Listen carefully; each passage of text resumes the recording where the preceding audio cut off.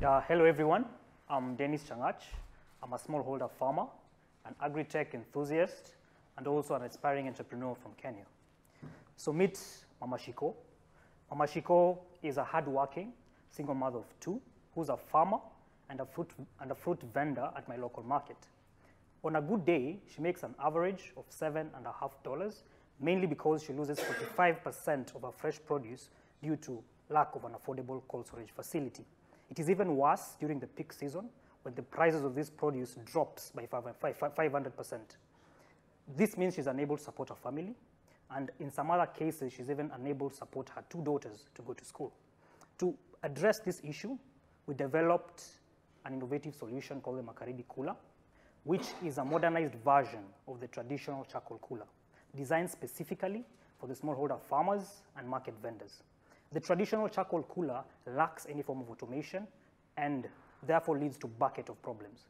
This means the farmer has to literally pour buckets of water to the cooler, which is tiresome, leads to inconsistent temperatures, and also leads to lots of water wastage.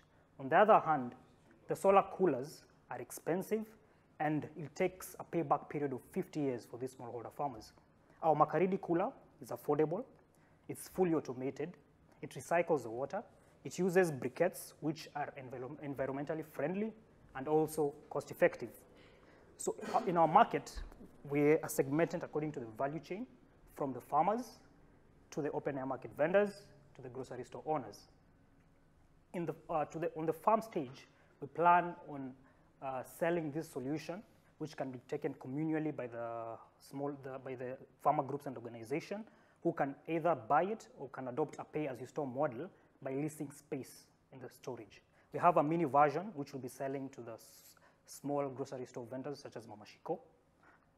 And we have currently finished our beta version, which is being used by Mama Shiko to store her fruits and vegetables.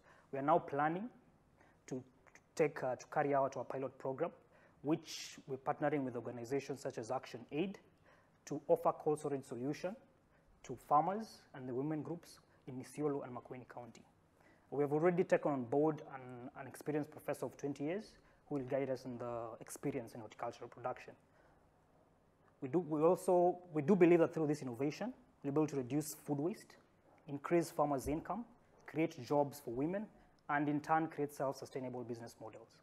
We do hope I also implore you all to join us in this journey of changing the narrative of the smallholder farmers from one of being just a sad statistic to one of a farmer who engages in a profitable venture.